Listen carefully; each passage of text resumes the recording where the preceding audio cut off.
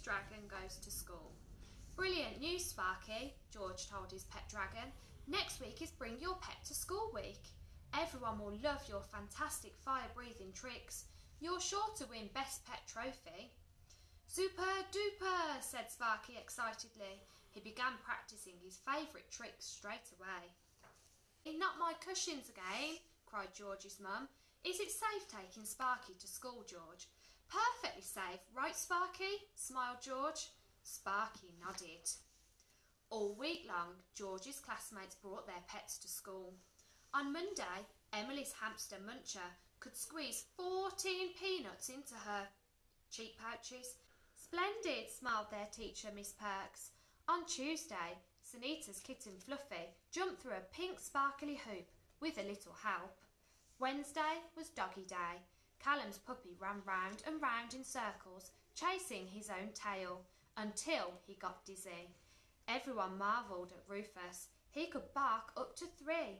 It was a shame about Bozo. Never mind. But on Thursday, Amber's talking parrot Poppy had the class clapping wildly again. My school friends have got great pets, George told Sparky back home, but you are the best pet ever.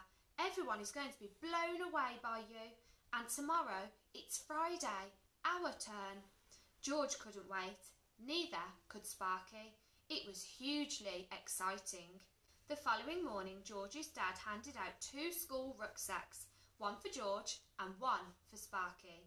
Don't let Sparky burn the school down, he joked, waving them goodbye.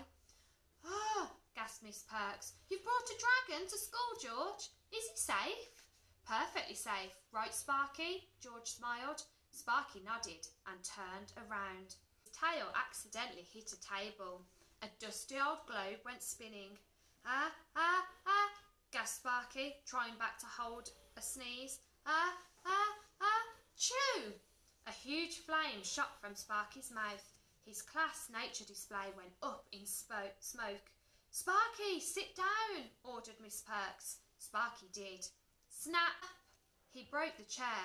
Oh no, cried George. Oops, a crasher, sighed Sparky, blushing bright red. The class began to giggle. George, please take Sparky back home now, said Miss Perks. We need to start getting ready for our swimming lesson.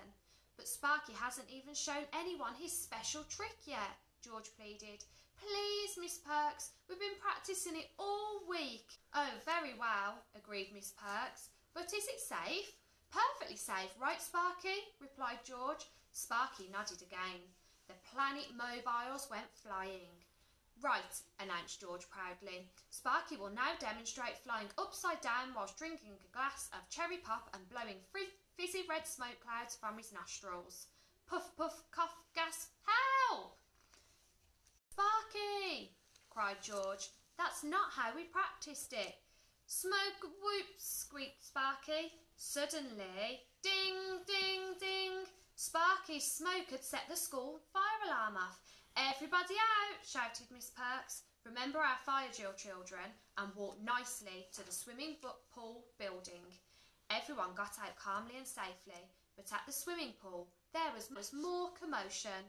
Someone's accidentally switched the heating off, gasped the school caretaker. The water's freezing. Oh dear, children, Miss Perks announced. I'm sorry. That means our swimming lesson is cancelled today. Oh, groaned the class. George looked at Sparky. Sparky looked at George. Miss Perks, said George, Sparky has an idea to help. Is it safe? Miss Perks asked. Perfectly safe, right, Sparky? Smiled George. Sparky nodded and breathed in deeply. Whoosh! Sparky heated up the pool with one huge, hot, fiery breath.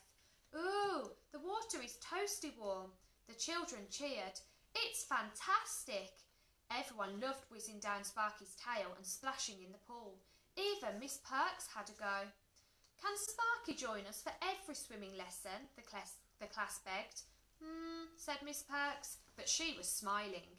George was so proud, especially when Sparky was awarded the Best Pet Trophy. Unfortunately, Sparky did get a little overexcited when Miss Perks handed him the cup. He accidentally breathed on it and melted the handles. Fortunately, George was ready with his fire extinguisher So it was all perfectly safe in the end. Or is it? Can you guess who I am?